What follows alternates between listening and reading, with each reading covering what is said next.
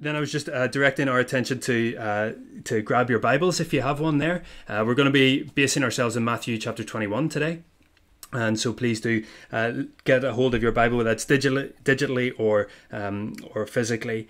And you might want to turn to Matthew 21. Later on in a couple of minutes' time, Patrick's going to read that for us. But for now, let's just get prepared to read that, Matthew 21.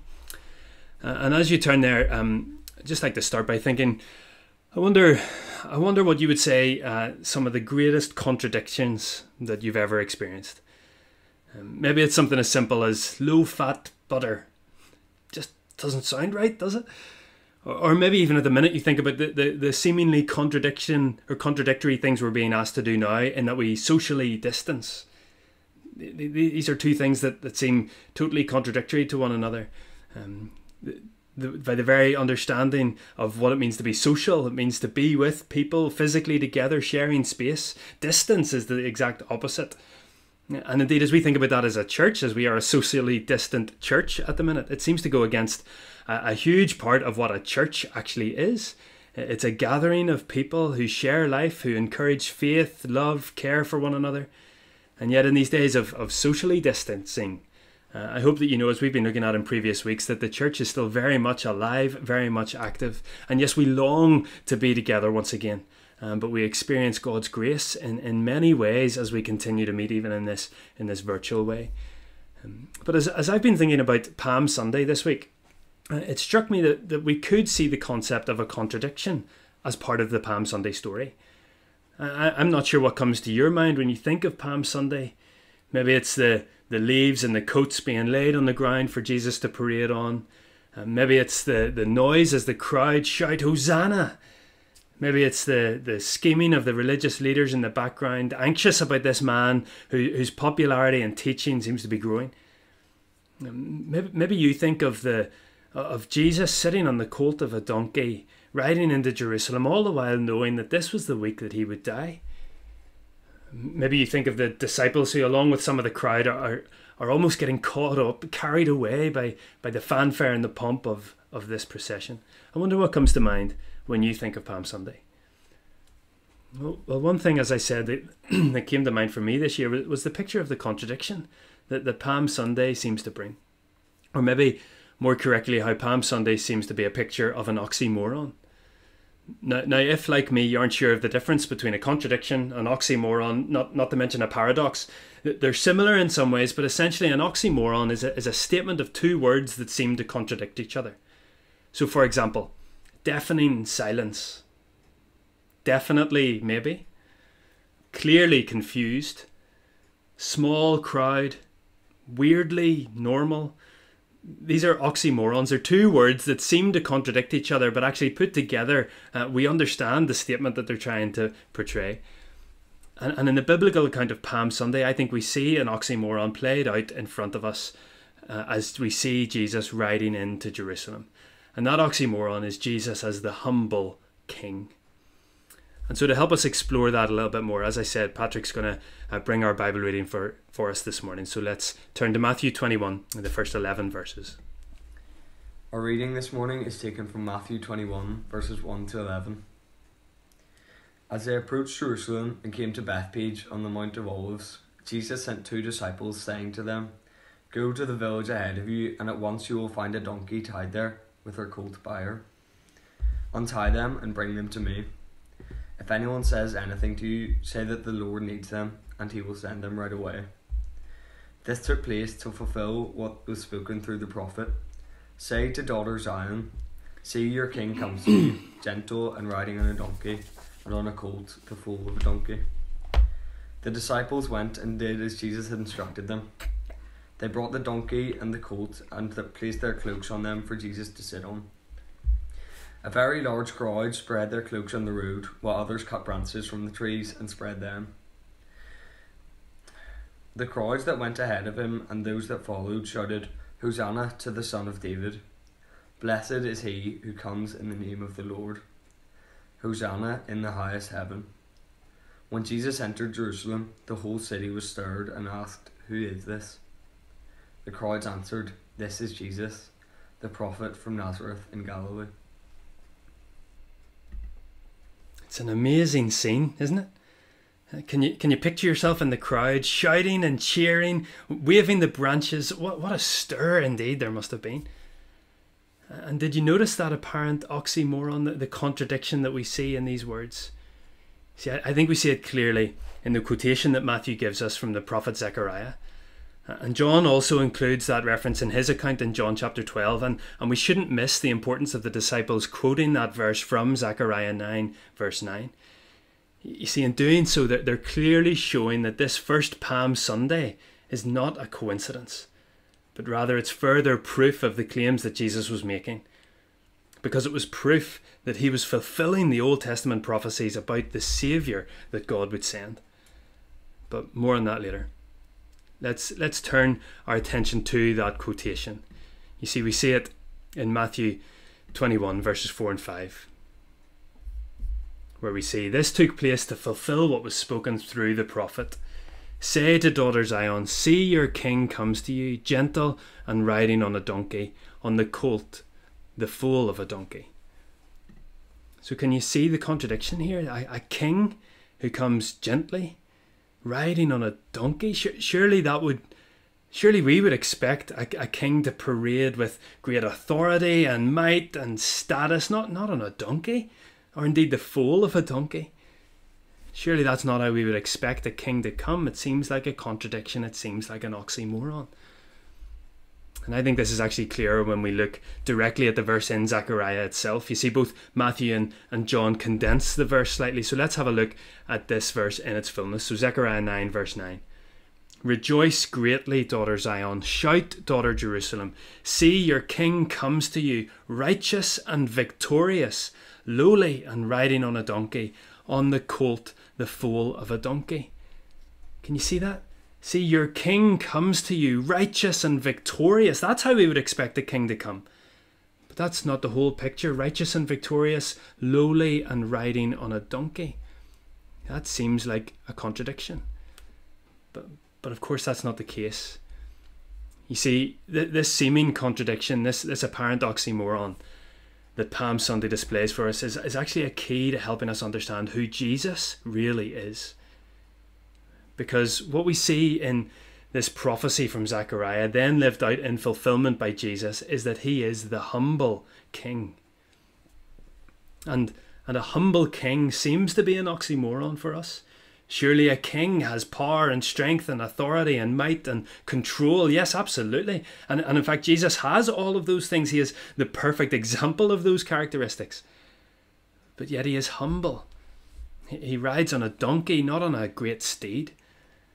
And he displayed this humility throughout his whole life. He explained by his life, by his words and his actions, that his kingly rule was actually going to be one of service and sacrifice. And so we see this right in his birth. We see the humble king. Just picture the manger in Bethlehem. It's not the entry into the world that we would expect for the Creator God to come in human form. And later in Holy Week even, we can picture him on bended knee, washing the disciples' feet in the upper room. These aren't the actions that we would expect of the King of the universe. And for now we see him riding into Jerusalem, not in military might, not in political power, but among ordinary people on a humble, simple foal of a donkey. But why is this so significant for us? Why is knowing Jesus as the humble king good news? Well, as we mentioned, it speaks to us of the immensity of recognizing Jesus as God with his people. The humble king who came into his creation. God incarnate. Majestic creator God stooping to be with his creation. If you think of these verses in the New Testament, in John 1:14, the Word became flesh and made his dwelling among us. And then later Paul writes in Philippians 2, Jesus being in very nature God, did not consider equality with God something to be used for his own advantage. Rather, he made himself nothing by taking the very nature of a servant, being made in human likeness. You see, this oxymoron of Palm Sunday, we see the humble king, and it reminds us of God stepping into our world. And Philippians 2 goes on to explain why that was so important. So he was being made in human likeness and being found, this is verse 8 of chapter 2, being found as a man, he humbled himself by becoming obedient to death, even death on a cross. You see, Jesus came to this world as the humble king in order to die on the cross. And why did he have to do that? Well, because in his death on the cross, Jesus took the penalty of the sin of the world upon himself so that anyone who believes and trusts in his completed work on their behalf may know forgiveness from sin, may know rescue from sin's ultimate consequence, may be welcomed by God our Father, may be ushered into life with him for now and for all eternity. This is the good news of Jesus Christ. And God knew that this was the only way for sin to be dealt with. He sent his Son into the world to bring about his great salvation plan so that we might be saved, so that he might be glorified as his grace is shown to the whole world. And so Jesus comes as the humble king, and he comes in order to save his creation. And so we have this oxymoron of Jesus, the humble king, in this first Palm Sunday. And the Bible shows us clearly that so much of the good news of Jesus doesn't seem to make logical sense from our perspective. Let me show you what I mean. When we look later in Matthew's Gospel, we get a growing series of seeming contradictions. So we see in Matthew 21, later we see him as the rejected Messiah. We expect the Messiah to be welcomed, but no, he is rejected. We see him as the betrayed companion, betrayed by those he trusted and loved. We see him convicted even though he's innocent. We see that he would ultimately be the crucified Saviour. These things don't seem to make sense to us. Surely the Saviour would come in victory. Crucifixion doesn't look like victory.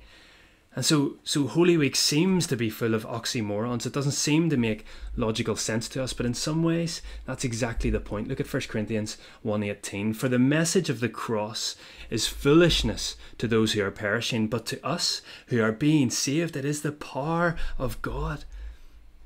See, the message of the cross does seem like foolishness until we see that it is the only way that God has provided for our sin to be dealt with, for his grace to be shown, for his love and his judgment to be perfectly satisfied. See, God became man so that he might take the penalty that was owed to man, in order that man might be redeemed before God. God became man so that he might take the penalty that was owed to man, in order that man might be redeemed before God. Or as we see the Apostle John so succinctly put it in these wonderful verses that we've celebrated many times before, this is how God showed his love among us, that he sent his one and only Son into the world that we might live through him. This is love, not that we loved God, but that he loved us and sent his Son as an atoning sacrifice for our sins. God sent his Son as the humble king to be the atoning sacrifice for our sins so that we would know the love of God. This is a seeming oxymoron of Palm Sunday, but isn't it such good news? And so if this is true, if this is the good news of Jesus, how are we going to respond to this good news? Well, we see the reaction of the crowd recorded for us in Matthew's account of this first Palm Sunday. Firstly, in verse 9, we see those joyous shouts of praise, the hosannas. They ring out on the streets. And it must have been incredible, these cries of praise. That they seem to suggest that some people did understand Jesus' identity, that he was the Son of God. And we know that because they use phrases like the Son of David, which was reserved for the Messiah. They say, blessed is he who comes in the name of the Lord. These are messianic terms. And so it seems that some people understand the truth of these terms, that this is indeed who Jesus is. But we also see in these verses that there's some who don't quite get it. They see Jesus as a good man, yes, and even in verse 11 we see they call him a prophet from Nazareth in Galilee. But we also know that by the end of this week, the crowd in Jerusalem are crying out again, but they're crying out for Jesus to be crucified. And so it seems that many people's expectations of the Messiah didn't allow for these oxymorons that we've been looking at.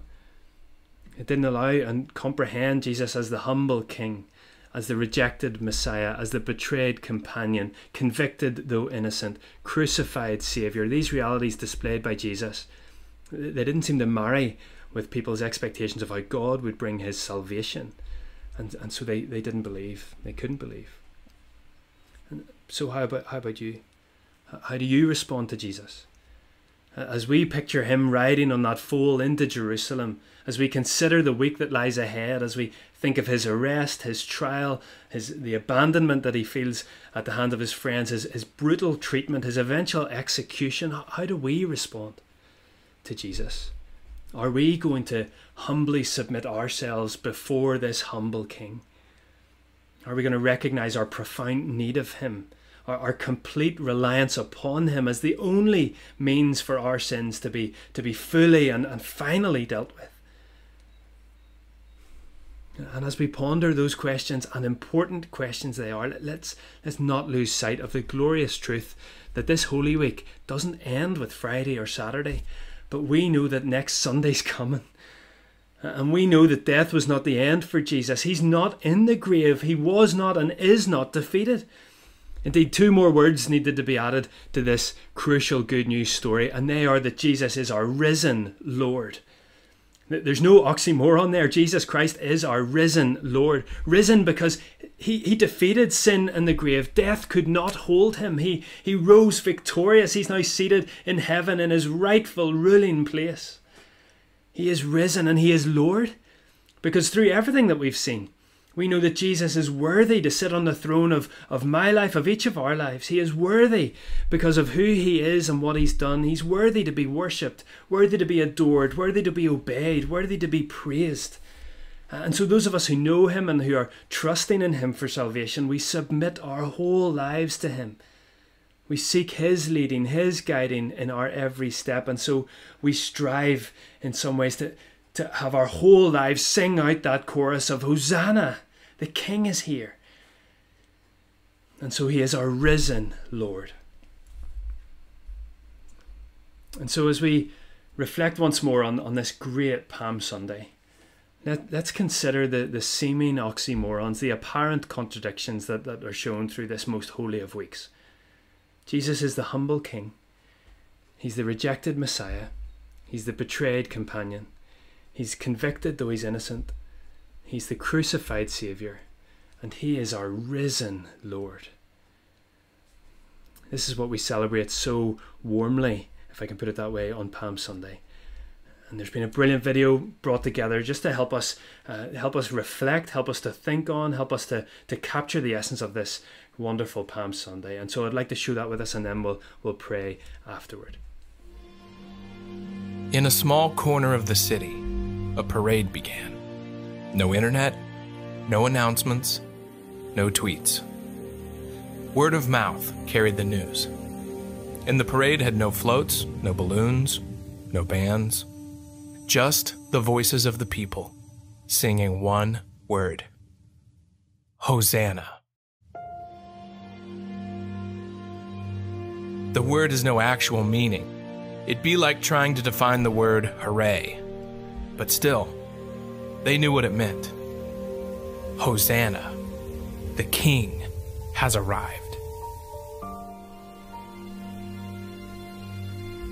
Jesus had been working quietly behind the scenes, urging people to not tell of what they saw.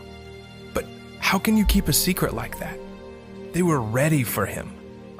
They had been praying for his arrival for generations. The Messiah had come. Hosanna. They waved branches.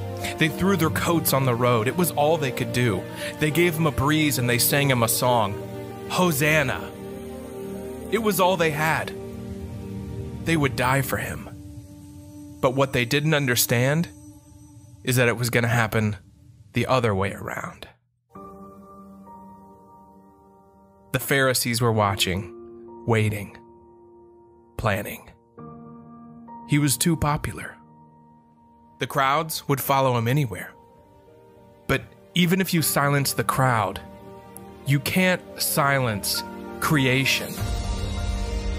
Even if you silence the crowd, the rocks would sing, the trees would take up chorus, and the earth itself would sing, Hosanna! Hosanna! The King has arrived.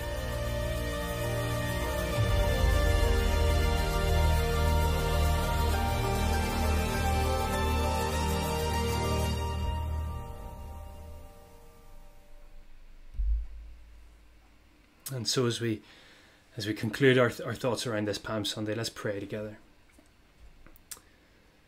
Our Father, we thank you for this wonderful day when we recognize you and we appreciate you as our humble King, as the one who came, not in great pomp and ceremony, but the one who came to seek and to serve. And yet, God, none of that reduces your authority, your power, your majesty. Father, it adds to our wonder of how you would love us so much to enter your world. How you would fully and finally take the penalty of sin that was ours to pay, and yet you, as our atoning sacrifice, would be willing to pay that sacrifice so that we would know freedom from sin, forgiveness from sin, life with you in all its fullness. God, we thank you.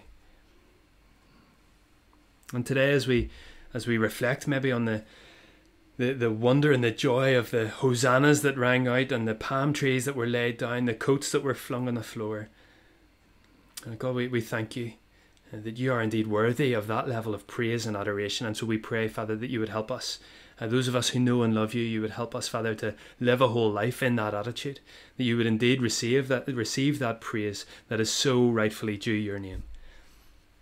And so come, empower us, we pray. Help us as we enter this Holy Week to be mindful, reflective, celebratory when that is appropriate. God, we thank you for what this week signifies for us. And we thank you, Father, that you were willing to go through this week so that we would know restoration with you. So we praise you, Father. And it's in your wonderful name that we ask all of these things. Amen. Amen.